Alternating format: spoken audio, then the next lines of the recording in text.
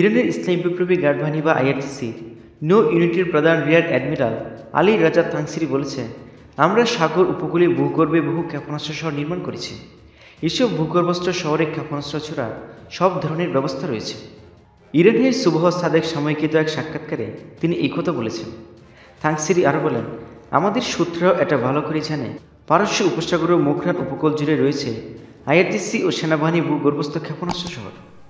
এছাড়া পারস্য উপসাগর ও ওমান সাগরের সর্বত্রই আমাদের উপস্থিতি রয়েছে।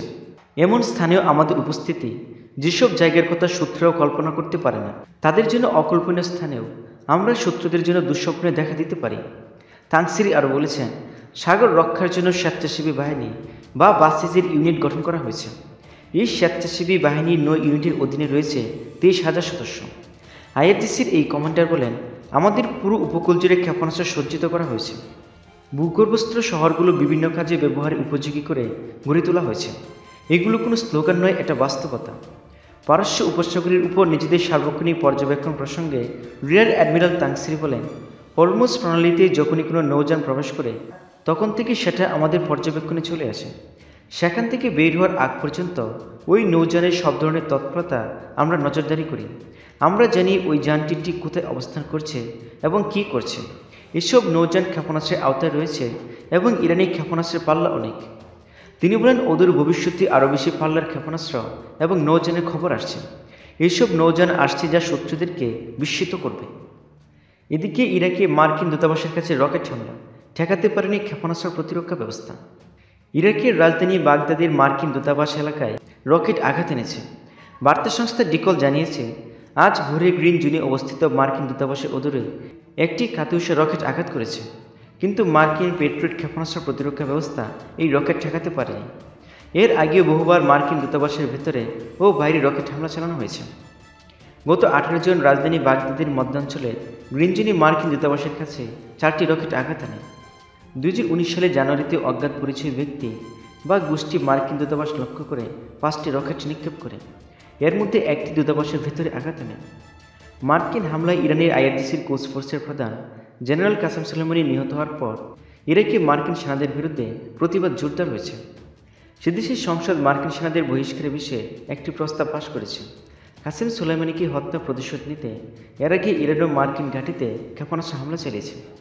ভারতে ঢুকে পড়েছে চীনা সেনারা, বানাচ্ছে স্থায়ী স্থাপনা।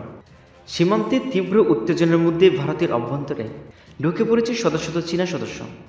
তারা পাহাড় কেটে রাস্তা, নদীর উপর কালভার্ট, অন্তত 16টি সেনা ছাউনির ছবি আগে ধরা পড়েছিল উপগ্রহ চিত্রে।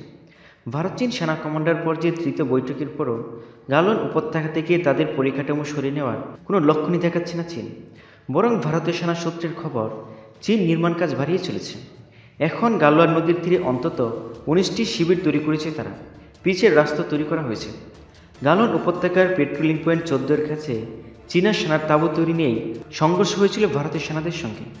তারই ওই এলাকাসহ গালওয়ানের তাঁবু রাস্তা তৈরির কাজ থামেনি চীনা সেনারা। সেনা সূত্রের দাবি, গালওয়ান নদীর বাঁকে যে এলাকায় চীনা শিবিরগুলো তৈরি হয়েছে তার কৌশলগত তাৎপর্য অনেক। কারণ তা থেকে গালওয়ান নদীর তীর ভারতীয় সেনা শিবিরের উপরে সরাসরি নজর রাখা যায়। ওই এলাকায় বস্তুত পেট্রোলিং পয়েন্ট 14-এর কাছে গালওয়ান নদী সায়ক নদীতে মিশেছে। ভারতীয় সেনা সূত্রের মতে ওই এলাকায় বরাবরই টহল দিত তারা, কিন্তু চীনা শিবিরের জন্য আর সেটা সম্ভব নয়।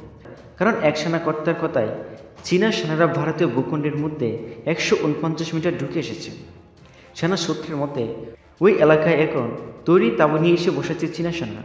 গোলাপি ত্রিপলের বদলে দেখা যাচ্ছে কালো ত্রিপল। ভারতীয় সেনাদের চলাচলে বাধা দেওয়ার জন্য তৈরি পাথরের বাধা সরিয়ে এলাকা পরিষ্কার করা হয়েছে। বিশেষ ধরনের পোশাকও ব্যবহার করছে চীনারা।